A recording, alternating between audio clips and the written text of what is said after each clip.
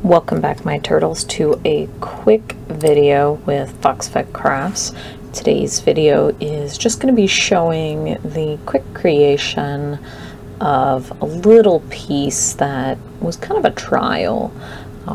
I have some of my homemade paper that I make and was trying to come up with something that I could either paint or draw on it that I would be happy with. So a lot of times I'll use the paper for like letter writing or little like quest things for D&D campaigns and stuff, or props, but I wanted to try using it in some of my art, and I figured it would lend itself well to doing some of my bird pieces. So I went with a Grossbeak,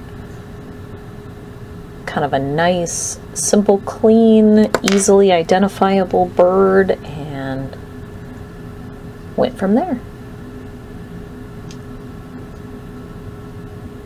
The paper is heavily textured, super absorbent, so I may try some more of this with watercolors as well.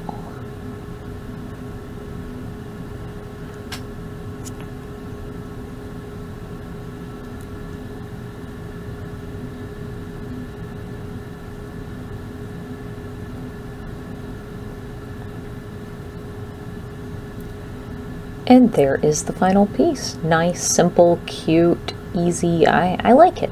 So we'll try watercolors on the next one. Thank you everyone for tuning in, and I'll see you next time.